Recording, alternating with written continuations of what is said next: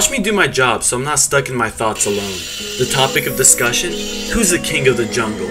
Most people say it's not the elephant. They might be big, but they simply just don't have the dog in them. It could be ants since there's so many of them, and if they worked as a unified team, they could take out anyone, but that seems to never happen. It's definitely not the capybara. They might be super flippin' cute, but one-on-one, I bet a parrot can even take it. Now, lastly, the real king of the jungle, the lion.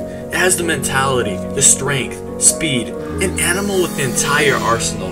However, I never really understood why they're considered the king of the jungle. They don't even live in the jungle. I don't know. Who do you think is the true king of the jungle? Anyways, enough of this random yapping. Today I'm laying split modular stones, which are pretty easy. There's a few different sizes that fit together like puzzle pieces. The difficult part is making sure the lines are straight and level so the wall doesn't end up looking like a squiggly river. As you can see, I make sure the rocks fit properly into the intended spot. Mark it out with a pencil if it doesn't, and trim it down so it fits. And yes, if you're asking if the saw is dangerous, I've cut my fingers a couple of times, so you gotta be careful. Spread some mud on the rocks, covering the entire backside of it, and firmly press it into the wall so it doesn't move. Boom. Perfect.